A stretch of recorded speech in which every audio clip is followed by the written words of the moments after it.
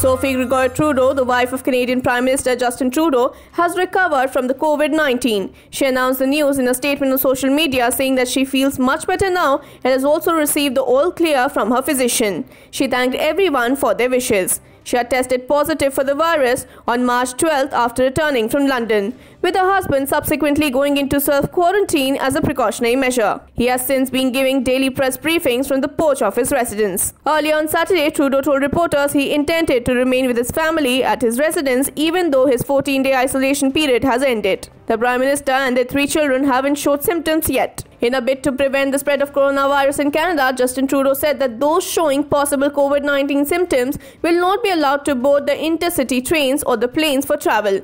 The new restrictions will take effect on Monday. The measures do not apply to commuter trains for the time being, but rather intercity rail service. His government has already asked airlines to bar any passengers showing symptoms from boarding flights to Canada. He also urged citizens to do all they can to curb the spread of the deadly coronavirus, especially by simply staying at home. This as Canada has recorded more than 50 deaths so far and more than 5,100 people have been tested positive.